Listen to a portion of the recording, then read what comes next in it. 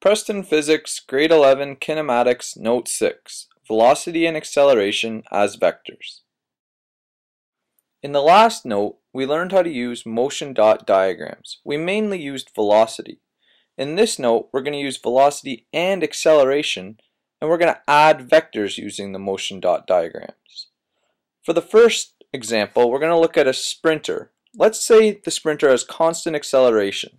So we're going to represent their velocity and their acceleration at 5 points to start a race. So they start with some velocity and some acceleration.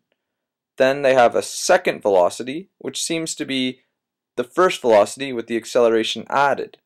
The third velocity is the same thing. Notice how our acceleration vectors are continually the same length, whereas our velocity vectors are increasing each time. The way we determine how far these vectors have increased by each time is by how long the acceleration vector is that's associated at that exact same moment.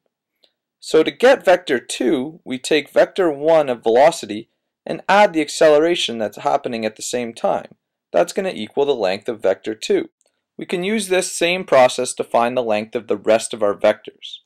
Now in the second example, we're looking at a skydiver who's falling out of a plane.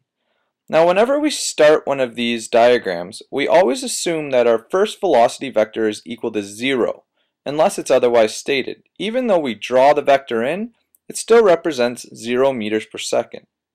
Now our acceleration in this case is going to be negative 9.8 meters per second squared. You're going to later find out that that's the acceleration due to gravity. Now each of our dots are representing 1 second. So every second we're adding 9.8 meters per second to our velocity. We're going in the negative direction because we're moving down. So we have a negative velocity each time.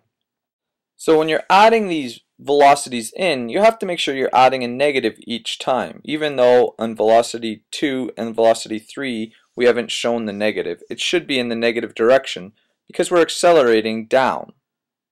With our first two examples, we had no initial velocity. With our last example, we're moving and we're coming to a stop. So you can notice our dots are getting closer together. The key thing in this example is that our velocity and acceleration vectors are in the opposite direction. Our velocity vectors start out large, and because we're adding what we have as our acceleration, which is in the opposite direction, our velocity vectors are getting smaller. Notice our acceleration vectors are still the same length, and each time we're getting smaller with velocity. Now our last velocity vector will be a length of 0, and you'll also notice that our last acceleration vector should be a length of 0 as well, otherwise we would start moving in the opposite direction. See if you can finish the last two examples and the question at the bottom on your own. The second example follows the same pattern as the shot put in yesterday's note. The questions assigned for this section are 27 A and B and 28 from your yellow duotang.